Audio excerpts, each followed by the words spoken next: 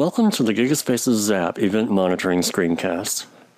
Events, in this case in distributed computing, aren't necessarily application events, those normal things that provide an application something to do, like orders coming in.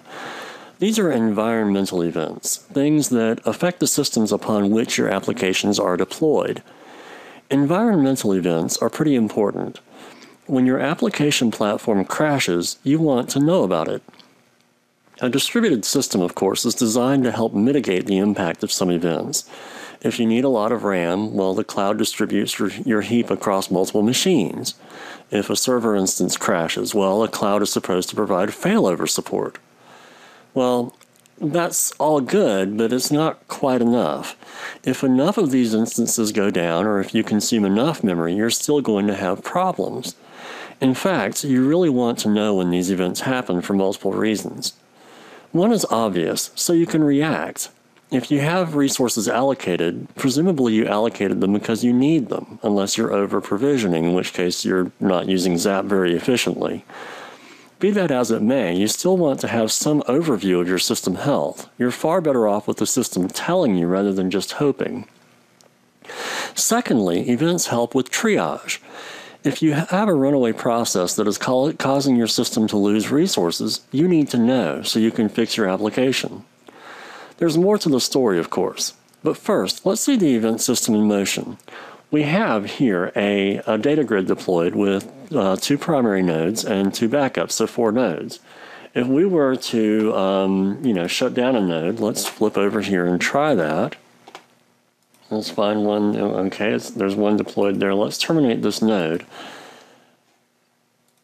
And if we come over here, what we'll see is an event coming through the system, a replication channel disconnected. In just a moment, we'll see another event coming through as the system self-heals and reconnects the system. And this is normal functionality. This is part of the default failover capabilities built in within XAP. But, the idea is here that you're being told what's going on. So you see here CPU utilization, you see, that happened more than once. All these different events, you're having the system tell you some of the issues that are going on. But wait, there's more. You can also catch these events programmatically as well. If we flip over to our handy-dandy IDE, what we see here is a watch for alerts program, which gets an administration instance, then gets the alert manager and configures one. Then it adds an event listener, so it actually looks for any kind of alert that comes through and dumps it to the console. We can actually filter here. We can do a lot of different things here, but this is just a simple example. Then we do a simple a sleep, because this is an asynchronous process, so we don't need to hang out and watch for the events. So let's go back to our system over here, and we can see that we've got 5 different units. So we've got one that's unallocated. We have our healthy system here, which is intact. So let's go ahead and start our application and watch for an alert. Now our application is running now. Let's make sure. Yep. Okay.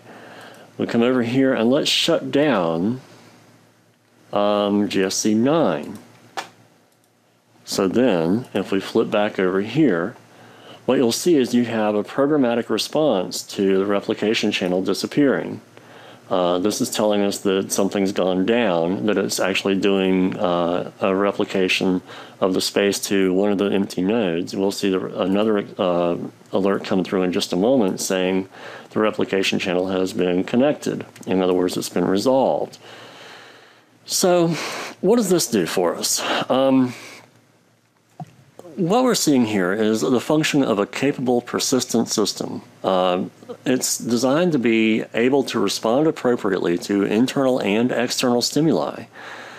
What the event system gives you is the stimuli, the stimulus itself, the thing that's happening. The administration API is the other half of the equation, which allows you to respond to any stimulus. In most cases, like you've seen in this example, the system will handle itself properly. But the ability to control the reactions means that you're not at the mercy of a standard configuration, but you have control when and if you should want it.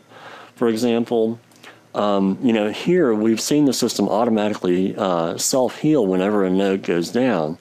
But what you could do is you could actually spin up new instances. You can say, I want you to be able to expand based on the amount of available RAM based on consumption or contract, or you can actually adjust the system parameters based on these events as they come through. So what you have is the function of a very powerful, capable system that gives you the control rather than relying on a standard configuration, that deployment or whatever. You can actually control all of these events at runtime as you need. Thank you very much.